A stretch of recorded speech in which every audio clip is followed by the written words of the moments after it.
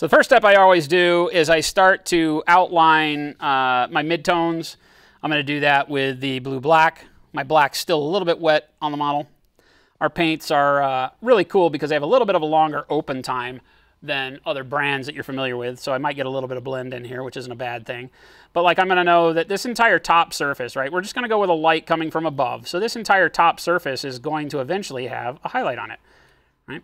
And then as this hook goes underneath, it won't have as much highlight down here. So I'm just going to kind of start and blend from about that area of the curve because this blue-black is still a very, very dark color, right? So I'm just going to have the blue-black dip right in and leave the tip of this thing black down here, right? Might catch the edge here. But then as the hook on the top side comes out, right, it would be dark up underneath here. Then as it comes down this edge, I would get some light intruding down this edge and of course across the top of the hook point down here, right? Because our light is coming from up here. So everything that faces back towards your light source, right, we need to make sure that we get some color on. Even with these darkest colors, and I usually start here, and you know, I'm not super thin, but I'm thin enough that it can still layer over the black, and I can kind of focus it in to make it brighter where I need it. Right, so I'll brighten up just the top of the tip there.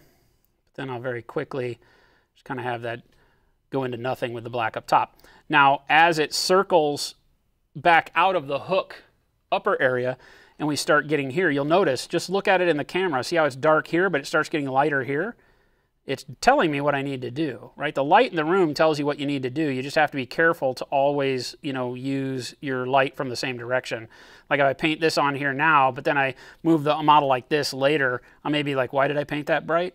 Because you'll forget, right? So just kind of set up, hold the model kind of still in an area and look at it and say, okay, this is directing me. This is showing me where I want all my brightness. So I'm going to do this top edge again, right? This edge down here, because again, remember this blue-black is very dark, so I can still get away with it into my darker areas. And I only want to leave the black base in the darkest of areas, right up in here and right at the bottom of the hook, okay?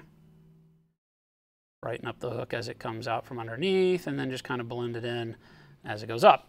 So even though that's a very, very subtle difference in color, right? We've got blue-black running off along pretty much the entire top of the hook, right? And then the black is only left right there and right there, right?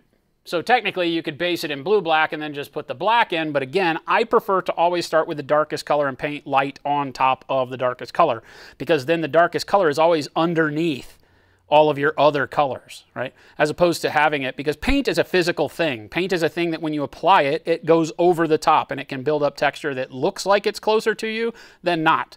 And so if you paint your shadows on, they can look like they lay on top of the color of the model. And that's not how that works. You want the color to come out of the shadow, not the shadow to lay on top of the color in most cases. So, but there's a lot of people that argue with me with that. So don't think that you're wrong if you've been doing it in some other way. All right, so now I'm going to start taking a little bit of the dark warm gray and I'll mix it a little bit in with the blue-black. Just that I'm as old as Leonardo da Vinci. What the balls?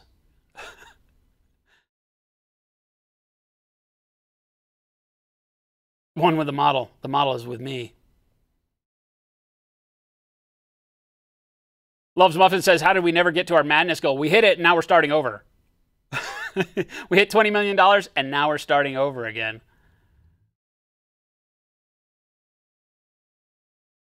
People never forget Chevette. How can you forget Chevettes, man?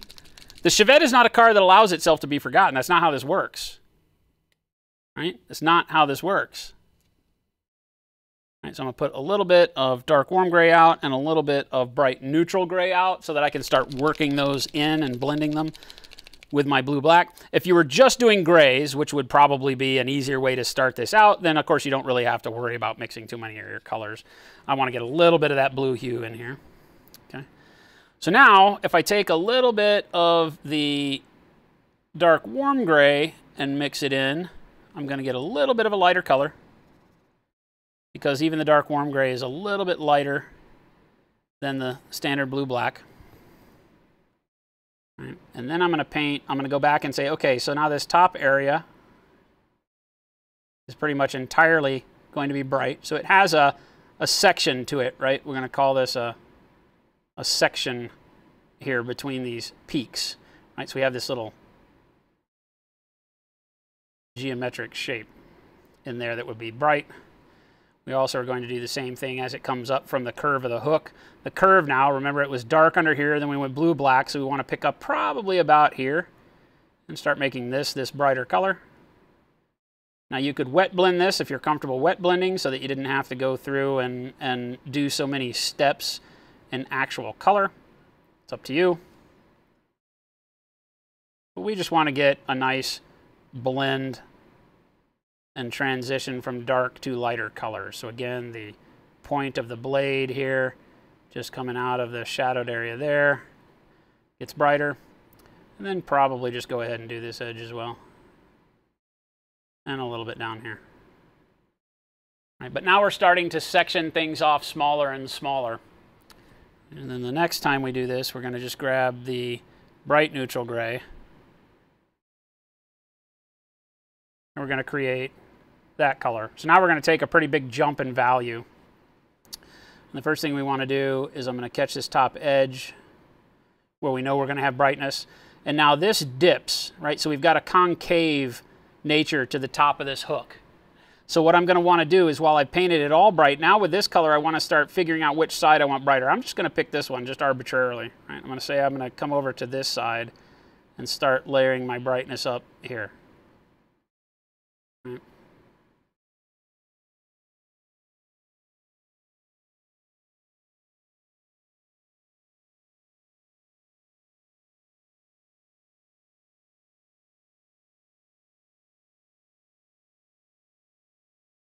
Just make sure I've got enough of a easy transition into my other colors that I don't get racing stripes out of it. And then I'm going to grab these edges now, even though this isn't anywhere near our brightest color. I'm going to go ahead and grab all my edges.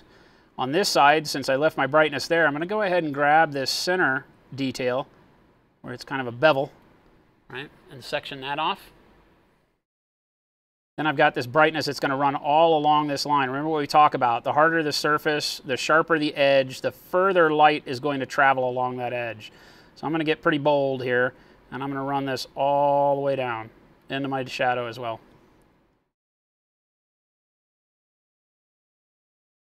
Okay.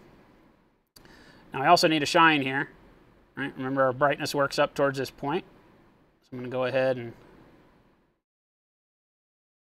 making sure that my brush is always traveling in the direction of dark to light. My brush stroke starts down low on the curve, brings it up towards this area where we created that division of the bevel, and then just kind of falls into that edge is the goal. Okay.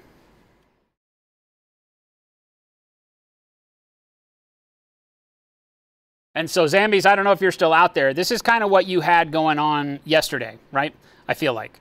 So correct me if I'm wrong, but Zambies was painting a weapon, and the weapon wound up being a lot in these midtones. This kind of color here is what we're going to call our kind of strong midtone. This is the defining color of our metal right now, is this light gray. I'm going to catch the point here with it.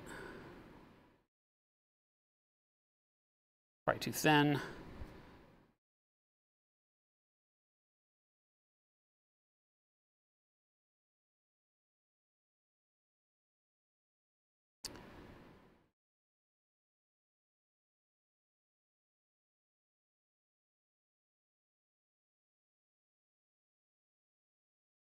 Grab the edge there. Also want to start grabbing this outside part of the bevel. Using the side of my brush to have it travel all the way up that edge. That's going to hit with all of this that I did up here.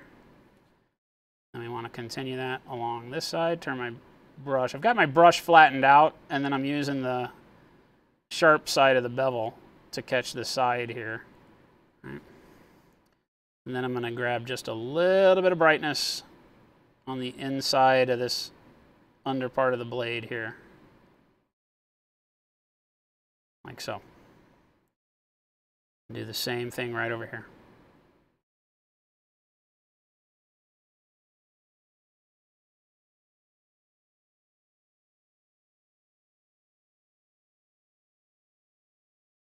Leave a little bit of a gap for darkness on the underside. Let me see if I can't get zoomed in a little bit more maybe.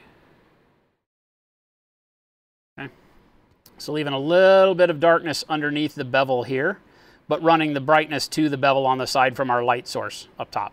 Okay. And then also catch this bladed edge on the top too. Okay, so I've got my bladed edge going all the way across, all the way down. Caught a shine coming up towards this end of the blade here. I've got that darker, darker, darkest. So I've got 1, 2, 3, 4 colors showing there. I've got 1, 2 colors up top because it's got light hitting directly at it. There's going to be less need for darkness up here unless you want to do a reflection, so you don't need all 4 transitions. A lot of times people will make the mistake of saying, well, I've got this curve here. I've got black, blue, black, right? Then my mix of blue, black, and dark warm gray. Then this mix of bright neutral gray and that previous color, right? So I've got 4 colors. So they try to fit 4 colors up here, not realizing that, well, light hits this section almost directly. So this is going to have less dark color up here.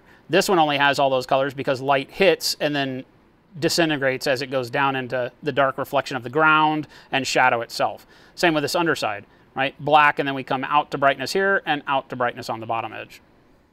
So always be thinking in terms of what your shape would be doing, how much shadow it would have on it,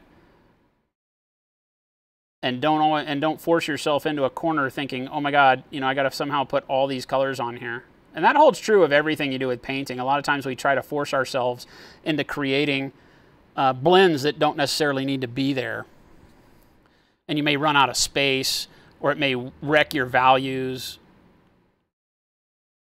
Your model starts looking a little funky because it's too bright or too dark or looks too modulated. Modulation means that we go from bright to dark to bright to dark to bright to dark. And sometimes that can get a little monotonous, so you got to be careful.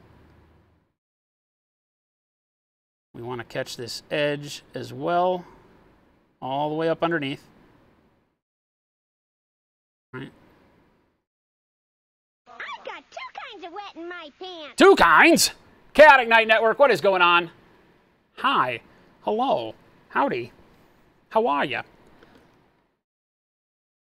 Bloodwalker, this is one of the models from the board game Hate that Cool Mini or Not put out. He's kind of a lizardy guy. They made this board game. It was limited edition. It was only available during the Kickstarter, but it's got some fantastic models. So we've been painting portions of lots of them. I think he's part of the same thing, right? So this guy's all flesh and crazy claws and things like that. So we did a tutorial on doing the flesh here with the green underpainting and all of that turned out really nice. But all the models are fantastic. The material they're made out of is kind of screwy because it's kind of like a rubber. You know, it's that resiny plastic that's bendy, right? So all the parts are kind of bendy. But yeah, so Hank, our post-apocalyptic mall cop that we've been doing, we need to get back and do some more work on Hank. He's still got a lot of stuff to do on him. But they're great models. If you like post-apocalyptic barbarian style, because that's what this whole world is, really, really neat. It's done by, the world is created and dreamt up by Adrian Smith, who did a lot of the Chaos Warrior Codex for Warhammer Fantasy Battles. He did a lot of Space Marine stuff. He's done a lot of the recognizable things that you would know in Games Workshop world.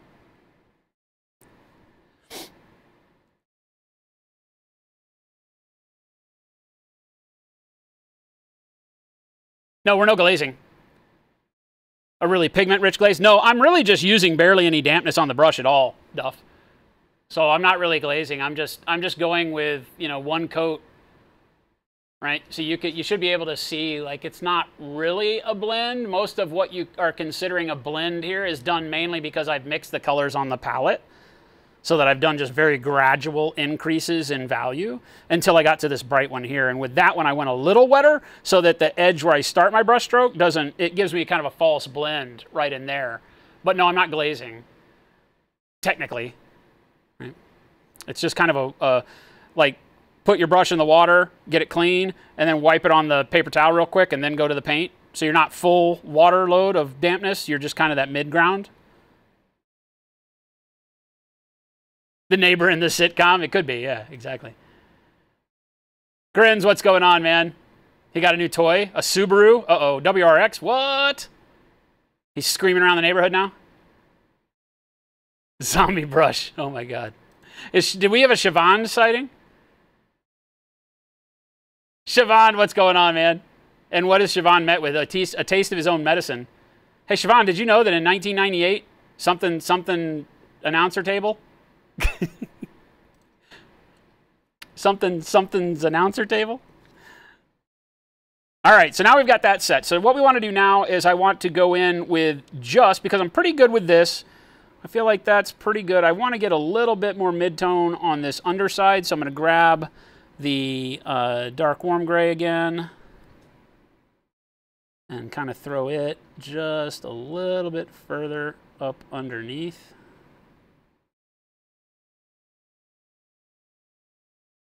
Like so. Get my brush a little damp. Give myself a point, and then with the damp tip of the brush, I can just kind of very quickly smudge blend that into my darkness up top. Just apply a little bit of pressure, push in on the paint, yada yada, you're good. Then go back and get that little bit of a brighter color going again, and make sure that that lives over the top of our dark warm gray. Again with a little bit of dampness, and then just kind of press those two into one another.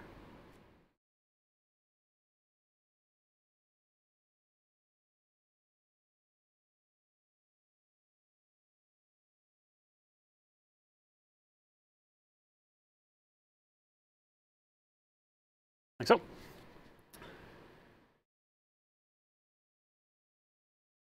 And that's a pretty good setup. We've got a really nice dark reflection on the inside of the blade, which would be from his hand, perhaps. We could add, once, like if we were doing this and like seriously painting this miniature, once we figured out his skin color, it would be a great place to throw a little bit of that skin color up into the inside of the blade. Because the inside of the blade is facing the skin, it would be where it reflects back off of it. Also on this side right here, we could do a little bit of the skin color reflection if we were going to do it shiny.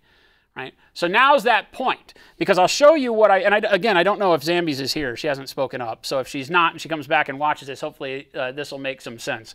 Because this is the point that bogs a lot of people down. They'll get good blends on their blade. They'll get their surfaces defined. They'll have the brightness in the right location, right? And then they'll come in with a brighter highlight. We're just going to go to bright neutral gray now, straight away. So this will be the brightest color we use for a while, right? So bright neutral gray, bam. And they'll come in and they'll grab this edge, right? Because we know that this top edge facing the light is going to be all brightness, pretty much. So we stretch right along there, boom. Right? Then we can take this edge here, work it down. This one won't go all the way. We need to start blending our edges now. So we'll bring it around the horn like that, and then just kind of fade it, where before it gets all the way around the edge, it disappears. Right? And notice, because right now you start feeling like it shines more. Every time you go a step brighter, you start feeling more shine.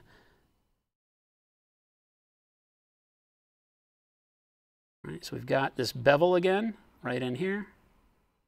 A little bit of a hook on my brush.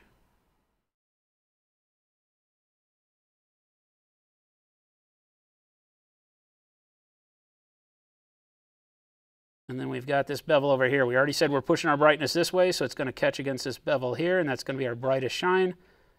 Just going to continue that on, using those horizontal strokes to create my vertical line here. I'll get a little texture out of that.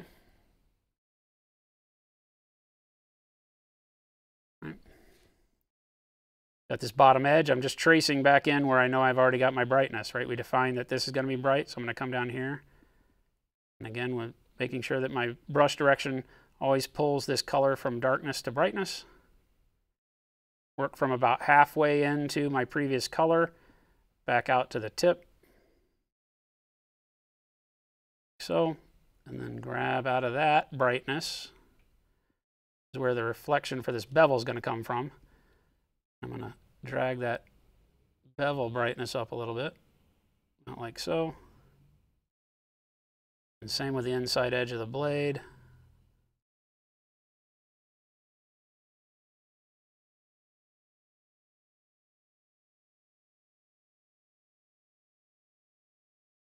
This one I'm going to kind of braille, give it a little bit of dot, dot, dash highlight because the inside of that blade might be textured, beat up. I don't know that he'd actually hit anything with it, but I can see it having, you know, a little bit of texture from getting hung on things and so on and so forth. Okay.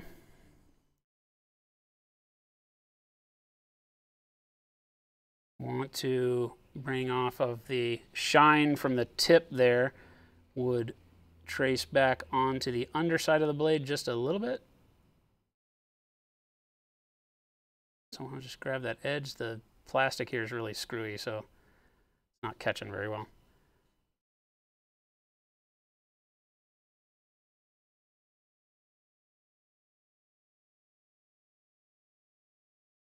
I have to fake it a little. It's got a weird bluntness to it. It's not sharp like it looked.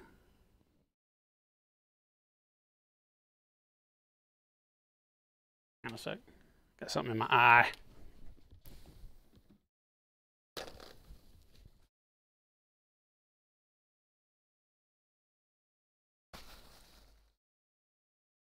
All right.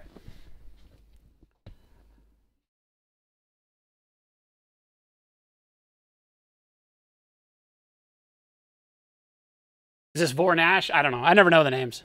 I never paid attention. I just took them out of the box and put them on a shelf and then threw the box away. Well, the box is on the floor, so that'd be a lie. But if you know that that's what it is, then yes, that's what it is. Okay, so we've got this bevel here.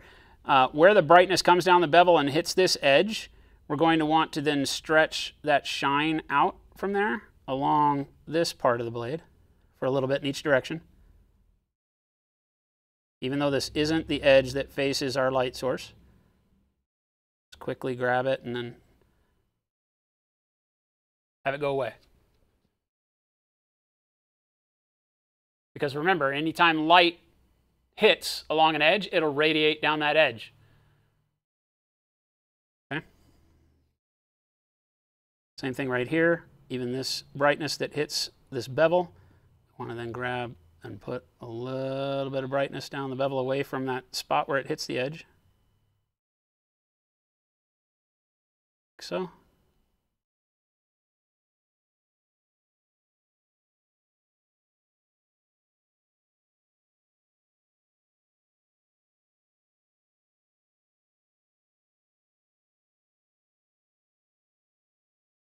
And then get these bright spots right at the end on the underside of the blade here. Right on the top. This is going to be just a little dot of paint making a line down right in there. Of course, that has to catch a little bit on that back edge. This one needs to catch a little bit on that underside. I'm going to keep saying it, right? Anytime light hits an edge, run that light out along that edge, but don't make the mistake of highlighting the whole edge, okay? G-Man, I don't do any commissions. So everything you see me paint is literally just to help teach you guys stuff. Yeah, I don't do commissions, or I haven't for a long time. I still have a couple in the shop right now, so I guess that's a lie. I am working on a couple of models that will eventually go back to people, but no, 90% of what you see me paint are just projects for the studio. And 90% of those, sorry, I don't know what's going on with my eye. 90% of those are never models that we intend to finish, with just like something like this where, you know, we'll just do like the non-metallic on this blade to show people how to do a steel blade and get more of an understanding there, and he may go on the shelf and not get paint on him for a year. So thank you so much for the follow. Welcome, welcome, welcome everybody. Tankers. WRX motors are neat. The pistons are horizontal. Oh, is it a flathead? So usually a head top it where the valves literally sit on top of the block. Is it an inline, like single inline on a WRX? Two different heads? Oh, okay, gotcha. I've never worked on foreign cars. The nearest neighbor is a half a kilometer. There ain't no neighborhood here. You guys are country bumpkins.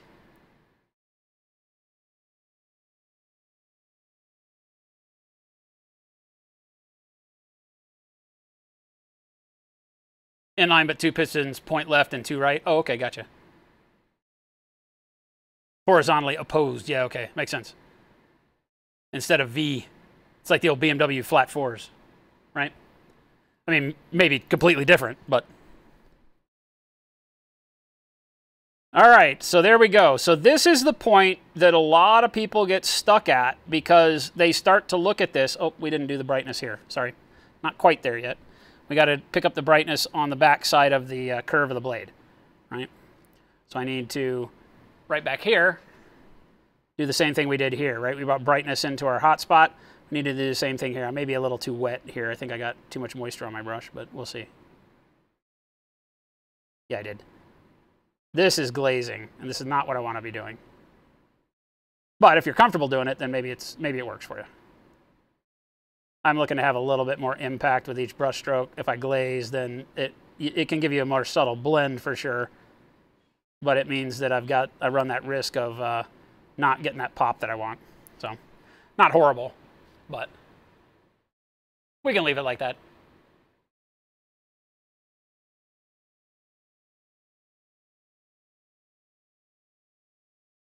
I'm going to go back with a little bit more opacity now, and I am going to finish this out. I can't leave it like that.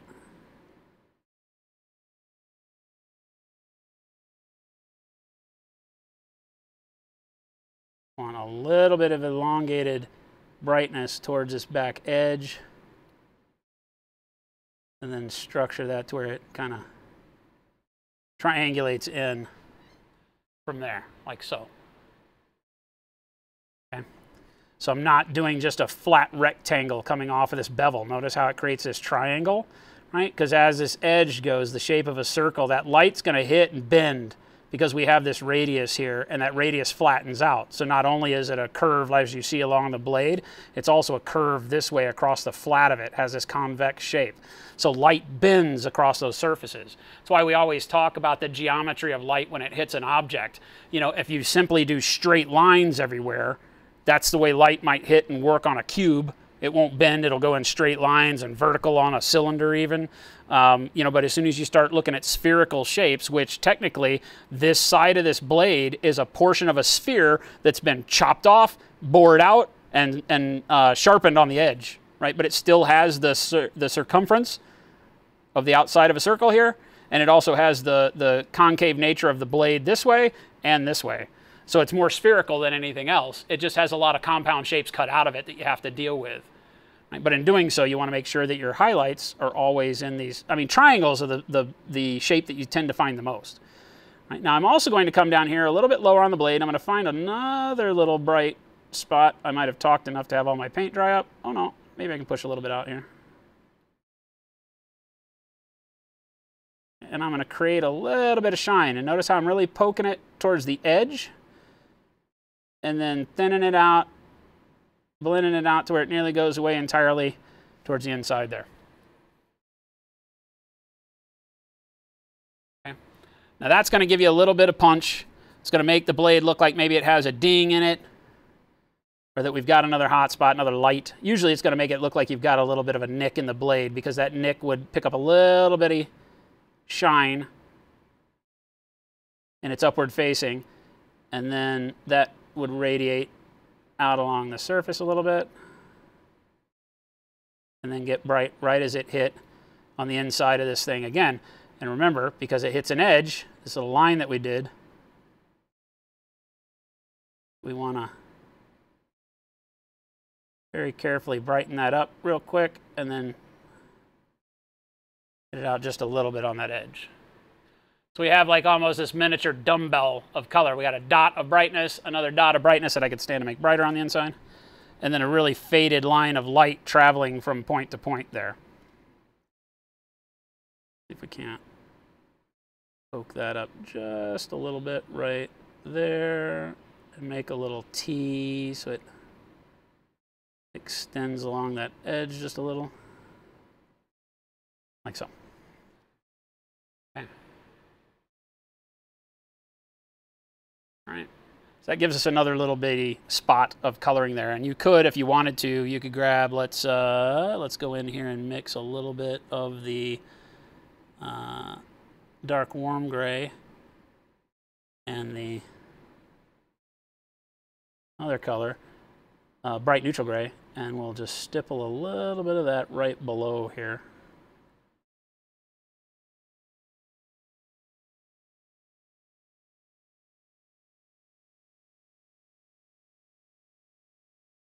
Right. So again, it gives us a little bit more of a feel of shine there as opposed to just a line across darkness. So by, you know, putting in a little bit of your mid-tone underneath that bright spot that we created gives it a little bit more of a peak of shine, which makes some sense there. Right.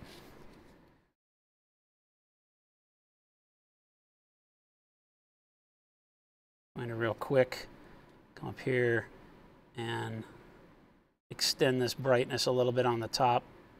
I don't think we're bright enough for being our upward facing section, so I'm going to bring that out a little bit.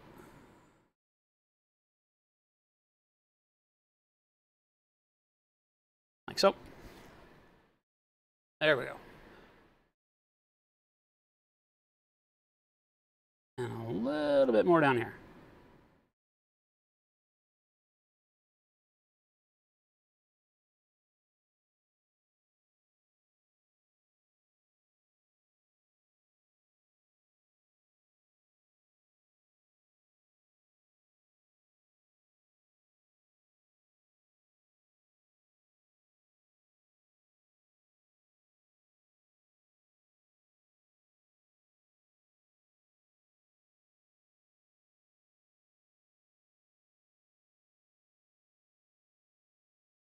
Bunch of a little bit of brightness on our dings or chips on the inside of the blade there. Okay. So now you have this, and this is a pretty good setup for making something look metallic.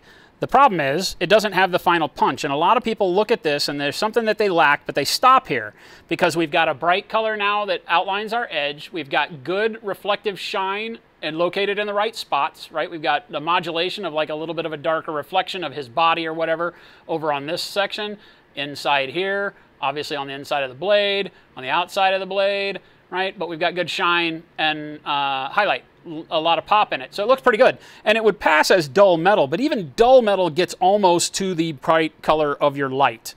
Okay, so don't forget that the only real difference is that if you're doing dull metal, like this blade had been used a billion times and never really cleaned, so it's more like, you know, brushed aluminum now as opposed to polished steel, then what that really means is that my dark spots just should lie further away from my bright spots, right? So that's what I was saying yesterday, is like this edge, our darkest color is black, pure black right there. Then we go into the blue black, and then we go into a little bit of the dark warm gray, and then the mixes that we've been doing, and we finally get to bright up here. So it's like a normal faded color that we would paint for anything. Black down below, brightness up top. There's nothing dark in between to really give it more shine. So what if I do this, right? What if I take a little bit of our blue black, right, and our black, let me mix those together, and get a pretty dark color, but a little bit of hue in it. Right? And what if I were to come in real quick now, right? And so this dull edge, look what happens to it as I just go in right above this bright shine spot that I created, and I drop in a little bit more darkness right in here.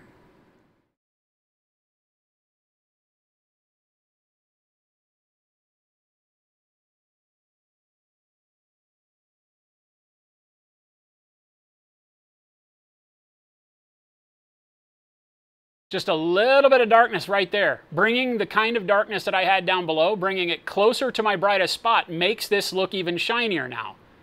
Okay, now if I continue to do that,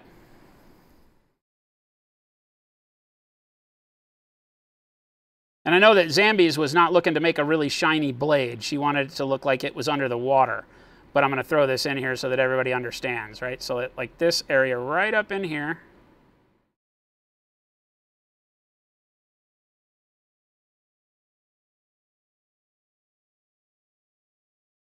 And then right in here. Basically pinning right next to some of these dark spots, or these brightest spots on here. Pinning a little bit of darkness right up next to them like that. Okay.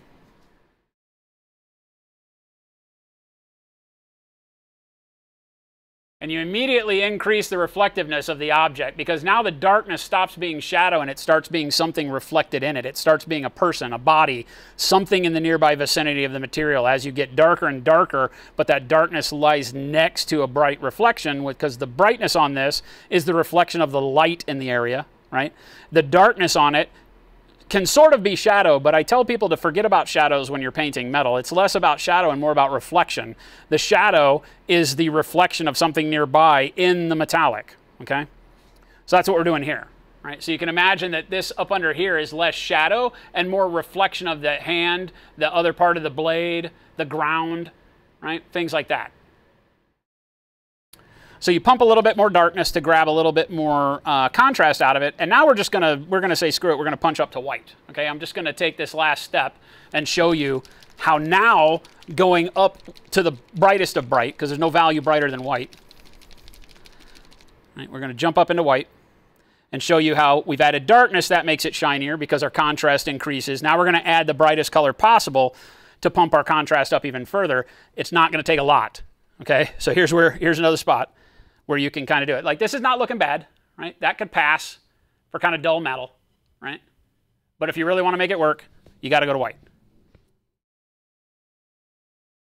And if you're not going to use white, then you need to be darker on the blade than we are so that your bright neutral gray can provide the same contrast that white would. It's not that you always have to use white. When I said that, I'm thinking to myself, oh, people can always use white. You don't always have to use white, right? So like when we're doing her, we're not using any white as we're going through and creating this bronze metallic look here, right? Like on her breastplate and on the shield, right? We haven't used any white. We kept everything in a dark enough value and tone with all of the bronze colors, right? That now we can go to just olive flesh or ivory and get the brightness that we want and get that shine out of it that we need, right? And it's still, by doing that, is going to make it look duller, which is what we want. So if you want battle worn, or like Zambi's was saying, wanted it like it came out of the water, you still have to punch up your contrast, but it doesn't mean you have to go to white. It means you have to paint darker, right?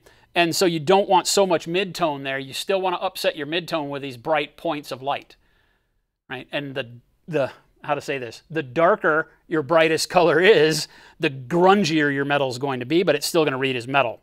The part that a lot of people forget is that they paint their grungy metal in darker colors, but they don't treat it the same way as you would if you were painting with white. Always treat whatever your brightest color you choose to use on your metallics or your non-metal is, treat it like it's white. I don't care how bright it is, treat it like it's white. Paint it in the areas where white's going to be if we were painting it perfectly shiny plate mail or chrome, and treat it the exact same way. It just doesn't have to be that bright, right? Because you'll notice that right now, already, our steel on this guy is already as bright, if not brighter, than our bronze, right? From that shiny perspective. So now when we punch white on it, it's going to be even more.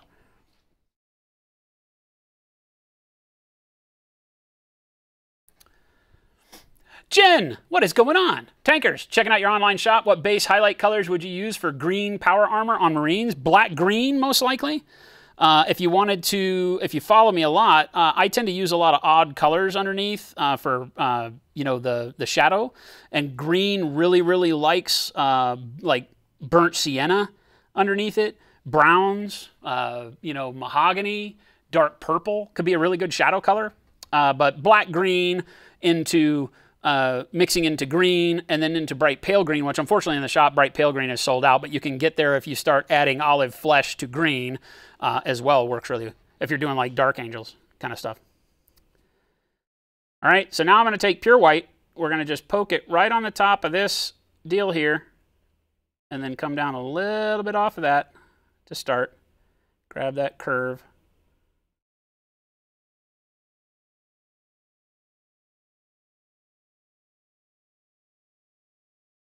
come right in here and start poking in my white down the bevel, but I'm not going to go all the way down. Then just kind of poke another highlight right at the bottom. And again, not extending this bright color out too far. You don't want to overlap your previous color to the point where it disappears. Right? You just want to kind of throw it in there. And you notice, look how much brighter that edge is now, but I haven't put hardly any paint on there at all. Look at that. Right? You can see that little bitty thin dotting of paint down that edge, but look at the value. Right? So where people tend to mess up here is they put too much of this bright color on. They cover up something else they've done. They don't realize that, oh, I don't have to use much of this at all, because the eye will see about 10 times more paint than you put on when you create this contrast. I don't know if 10 times is right. Somebody's going to laugh at me, but again, we'll just kind of find this point over here real quick. This is our brightest area, so I'm going to elongate my white a little bit into there, but still create that same kind of triangular feel. And bring that edge over a little bit more. Going to come off that edge where we did the brightness here. Find it right there.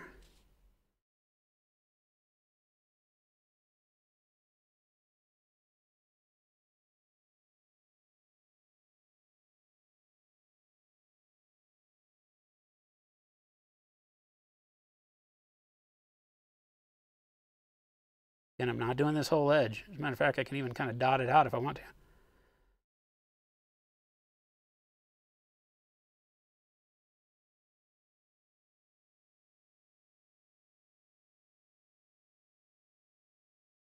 Just a smidge of white on that bevel down below. So maybe find a little poke of shine in between my two bright areas if I want.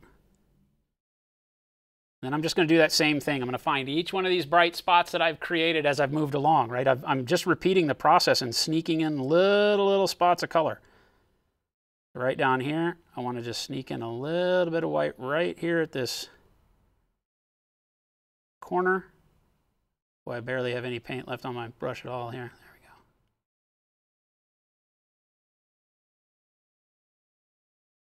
And then right in here, this little gunner on my brush. It's not that the brush is curled. It's building up paint because I'm painting so fine. All right.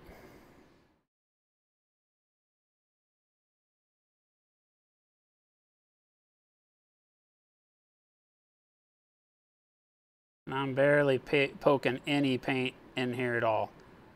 Just enough to get that little bitty highlight down low.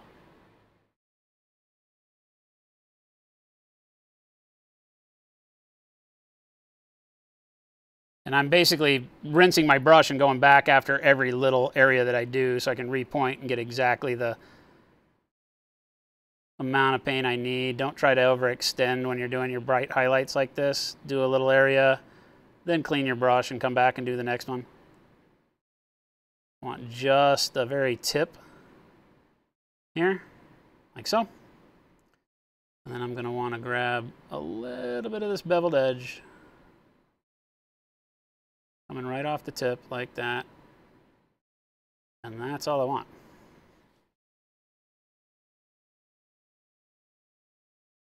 I can go back in here. I've got these kind of bright nicks. I can find like one or two of those maybe and drop a little brightness in there too. You'll notice how the white, once it's on there, all of your other bright gray tends to go away. Right? Visually, it's not. But the white is so overwhelming that if you don't do it subtly, right? If you put too much of this color on there, you're going to lose all that mid-tone that you spent so much time working on. Right? So again, I'm going to want just a little poke of brightness right here on this edge and right on the inside here. So.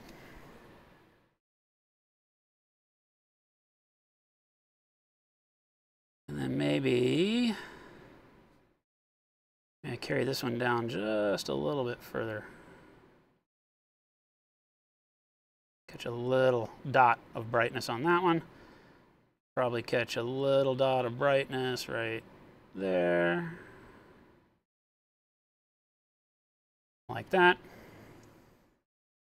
And then I want to, out of my bright spot on the back of the curve of this hook, again, I want to get a little bit of motion of my light down and up from that edge. Just basically poking the brush at it till it throws a little bit of paint on there. But now look at how nice our brightness goes from super bright where it peaks at that point and then it fades out and then it gets bright again right at that divot and then it fades out, a little bit of poke of brightness. Then as it goes underneath, we just have that bright neutral gray, still calling the edge out. But now we've got metal. Right? So now that reads like metal and you can do all of your other coloring to it. You know, in this case, you could have it go as bright as you want. The more color you put on, if you want to reflect the sky in it, then that'll make it look shinier if you start putting blues and greens underneath for the dirt and the grass or whatever. Okay? But what happens to most people is that they forget to punch their brightness far enough and their darkness down far enough. And those two things are super important when dealing with anything that's a reflective, hard surface.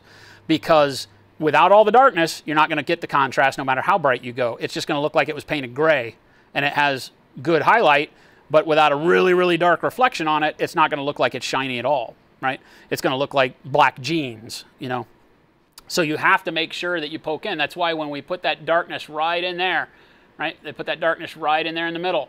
That now we've got darkness down low, darkness in the middle here, darkness up high, darkness on the underside there, underside there, and all of those dark spots now start to feel like reflections of something in the distance, or his body reflecting off of this face of this spike on the blade.